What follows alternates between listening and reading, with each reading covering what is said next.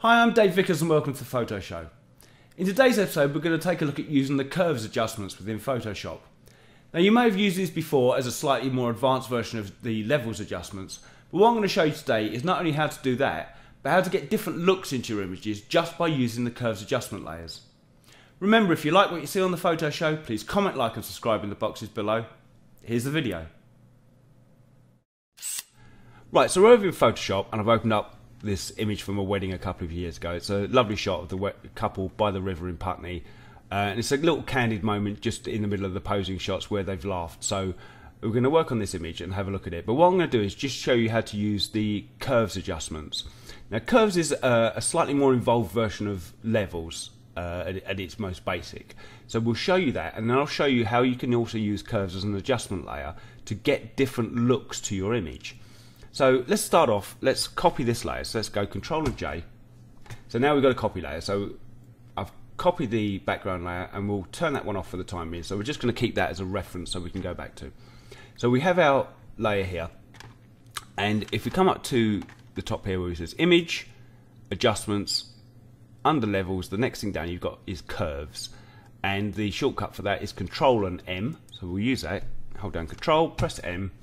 And that brings up the curves dialog box. And much like the levels dialog box, if you just took this area here, it's very much like the levels dialog. You've got a histogram here which represents your shadow areas at this end and your highlight areas at this end, and you've got a couple of sliders at the bottom.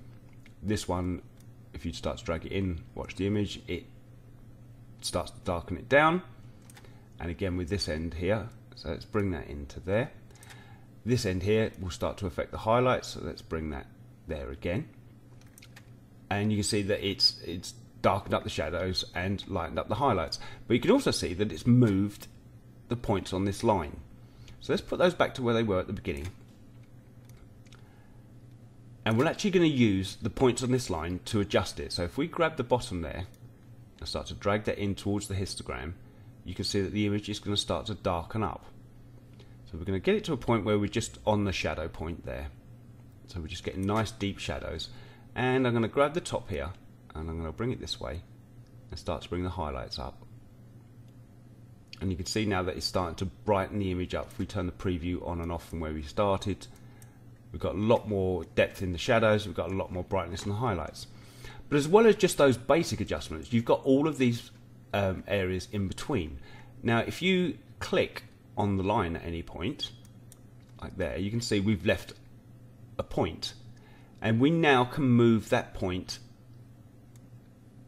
this way to lighten the image up and this way to darken the image down. And what we're actually doing is it's just affecting certain areas of the image. If you look here, this is around where the skin tone in this area is here. So if I start to lighten that up, it's only really lightening up the skin tones and stuff within that area there. So if we lighten that up a little bit there, and if you did a similar thing here, you can start to bring some of the shadow areas down. Don't think it needs too much on this, so I'm just going to very gently do that.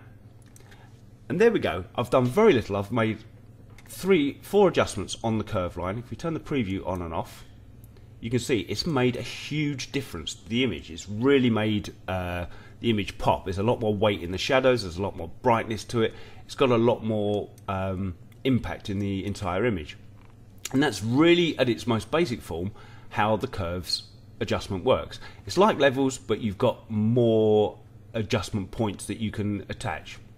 You can attach another point in there and start to play with that there and just get different areas and effects. But so we'll leave that as it was,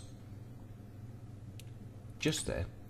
So there's our before and there's our after. We're going to click OK, and there, that's a perfectly acceptable image. We've done a lot of brought a lot more life into what was quite a flat image to start with, just by using the curve adjustments. Now you can also use curves as an adjustment layer. I've got an adjustment palette open up here, and there's the curves one there. We could click that, but if you come down to the little half moon icon at the bottom here, again in the line up there under levels you have curves. And what this does now, as opposed to affecting the entire layer as we did with the last a curves adjustment. This is giving us an adjustment curves layer over the top. So we'll make the adjustments, but then we can alter them with opacity or take them in and out as we please. So first thing let's have a look at. Let's have a look at getting some different looks into this image. So we have our tone curve again, and you can see with the histogram now, we've adjusted it, it's a lot more even across. We've got those shadows at this end, and the weight's a lot better. So let's pull this up here. And you can see the image starts to fade a little and get that kind of vintage look to it. You can put a bit more weight into the highlights there. And there, just by really simple, if I turn that on and off, you've gone from that to quite a vintage looking image. It's a lot softer, but that's a really simple adjustment that's made quite an impact to the image. So let's turn that one off and let's add another curves layer over the top. So now this is a fresh curves layer. Let's rename that one that we did first. Let's go vintage. Let's call it vintage fade. So we've got one there. Now we've got another curves adjustment here that we're going to use, and if you look at the top here, you can see it says RGB, which means that when we're using the curves adjustment here, we're affecting all of the color channels, the red, the green and the blue. So what we're making is basically a tonal change. But if you do the drop down here, you can see now that you have the separate color channels available as well. So if we click on the blue, now all that this curve line affects is the blue within the image, anything that's within the blue tone. And if we grab the center there and pull it towards that way, you can see we're adding a lot more blue to the image. If we pull it down the opposite way, it's adding a lot more yellow. It's actually taking the blue out, but because they're opposing colors, taking blue out will add yellow in. Let's put that back to the center. If you want to get rid of any points on there, grab it and quickly whiz it down the bottom and you'll reset it back. There is also a reset button there, but I quite like that way. So what we're going to do, let's do a color grading on this image. Let's grab this and let's add some blues into the shadows. So you can see there that we are added a lot more blue into the shadow areas. Let's get the highlight slider and let's bring that down, and that's adding yellow. Because we're taking blue out of the highlights, it's adding yellow into the highlights. So now we're getting kind of almost a filmic kind of look. From the original shot there, we've now color graded it to give it kind of a filmic kind of look to it. We can take this further. Looking at this, I think now the skin tones are looking a little bit too red. So let's pick the red channel now, and again we can add red into the shadows, take red out of the shadows, and because they're opposing colors, again adding red in will make it more red, taking red out will make it more green. So let's reset that one. Does that reset it completely? You're an idiot.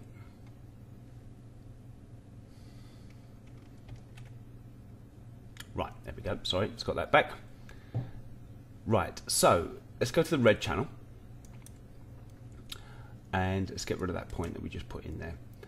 And what I want to do is, because I think the skin has gone a little bit too red, and we knew that from before, around this area here affects the skin tone areas. So let's go around this area here and just take a little bit of the red away from the skin tone. Now you can see that's much better than we were just now. So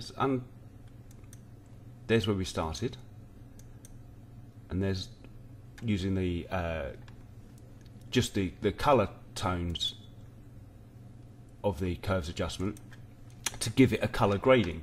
And of course now, so let's call that one color grade.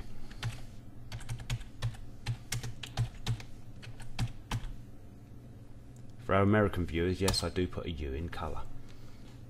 Right, so we've now got a color grade layer and a vintage fade layer, and we can have a look at, there's the original, there's the vintage look, there's the colour graded look. So in a couple of adjustments, we've got two very different looks. And of course you can mix and match these. Let's put the two together. And now you've got a vintagey colour graded look. You can adjust the opacity on this. Let's bring that down a touch there. And now not only have we got the vintage fade, but we've also got a colour grade as well. So let's take those both out and we'll try one more thing now. I said one more curves adjustment. And let's go nuts. Let's see what, how far we can push this. So I'm going to keep it on the RGB channel for the time being. Let's really bring the shadows in there. And let's really bring the highlights up there. Let's really start to push this.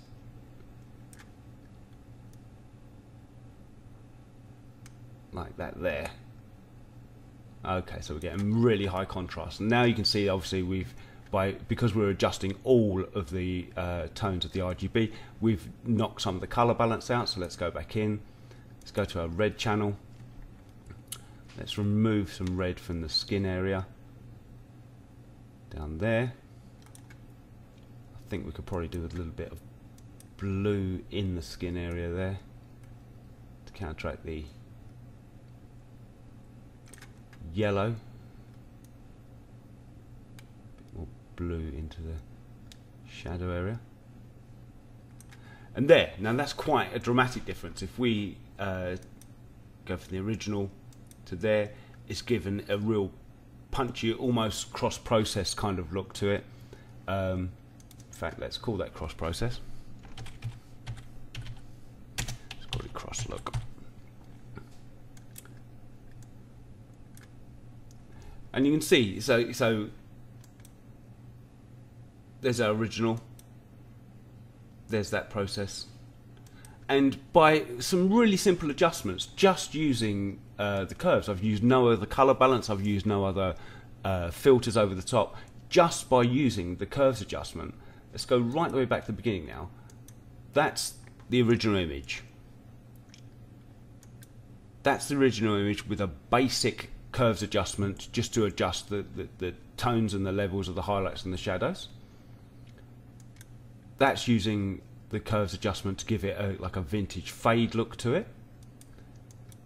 That's just using the curves adjustment to give a color grading to the image, to give it a sort of cinematic kind of look. And again, there's using just the curves adjustment to give it a punchy kind of modern look to the image. And again, you can mix and match all of this. Let's see what it looks like with all of them on. Let's go mad. And again, there's nothing wrong with it. You can start to play with the levels and adjustments of each one.